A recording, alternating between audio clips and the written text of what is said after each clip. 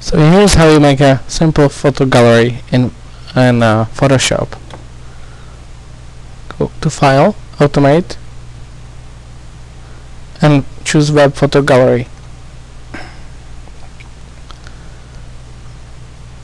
So here you can choose which style you would like to choose from here, and go up and down with your arrows.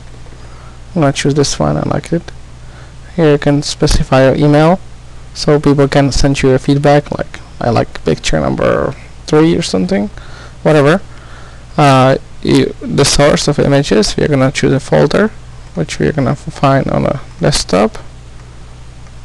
Put it here, pictures, and we're gonna make a destination, make another folder.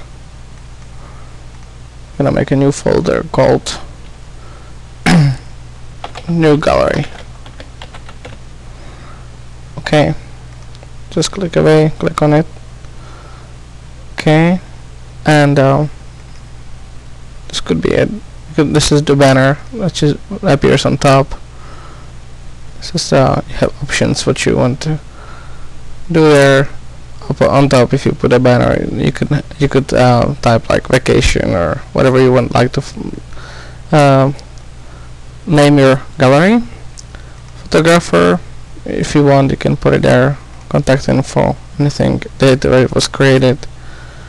Okay, you just choose OK and let Photoshop do its magic.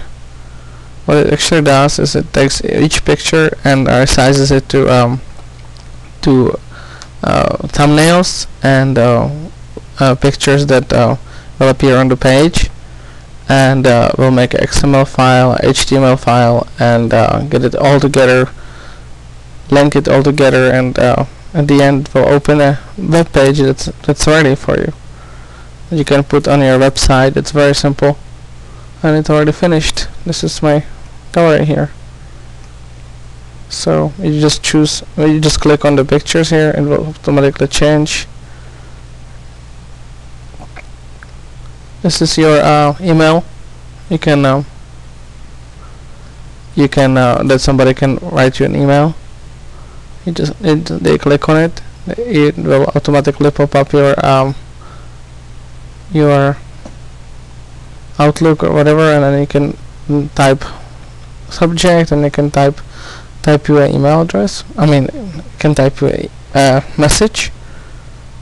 I'll say no to that, and so this is the whole gallery. It's very simple, very easy.